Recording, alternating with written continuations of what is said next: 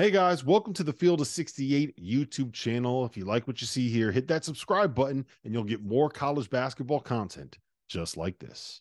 Here's the thing. I'm going to give the ACC their absolute flowers here. This is from not Randolph Childress or Terrence Oglesby. It's from right here. It's from the desk of John Fanta. The Atlantic Coast Conference absolutely put on a show this weekend. Jim Phillips, you should pop open your best bottle of champagne. I know you're not done yet. You could have multiple Final Four teams. You've got a set of teams that really played complementary basketball. Did you guys see the gear that North Carolina hit after the slow start against Michigan State? That's a national championship type gear. Duke, hey, in a world where everybody's questioning John Shire, right? Can he do it? Is he the guy? Is he going to be able to get it done? Can he go on the tournament run? I know that his team, and this is a big point of emphasis that we'll get into deeper in the show. I know that his team beat Vermont and James Madison.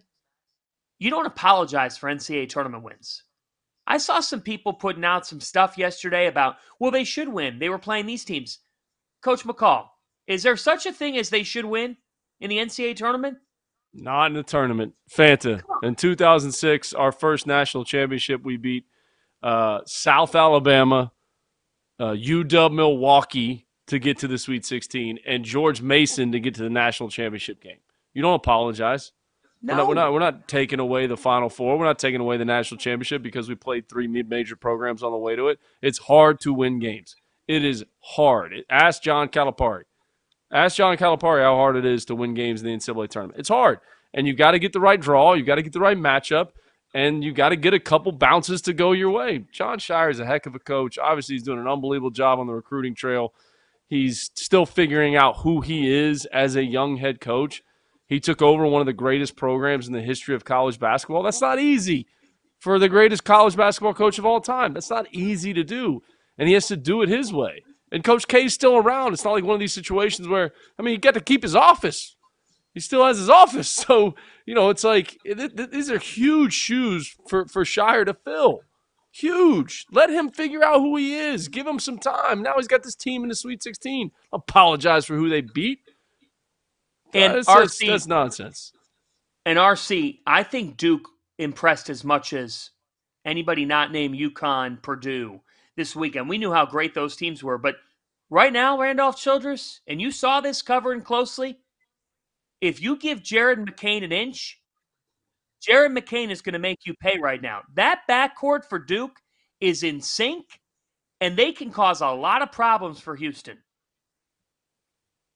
He's one of the best catch-and-shoot guards in the country. And I think he's a guy that, he's had a heck of a freshman year. You cannot let him catch it in rhythm. I watched him again, and 7 of the 8 threes he hit was off the catch. And then you get a rhythm he mixed in. And it's not that he can't do it off the bounce, but he's more comfortable doing that. There's no way I'm allowing him to do that. This was shocking because they beat JMU, a team that we knew that was tough. Had some guys on that's going to get after him, and they just handled him. And it answers the bell. But if they really want to put the rest of the country on notice, I think they got an opportunity there because I think skill set wise, multiple guards, they can give Houston some trouble. Yes, they can. Thank you for watching the Field of 68. If you've enjoyed what you've seen here, hit that like button, share this link with your friends, or check out the description for some other places that you can consume Field of 68 content.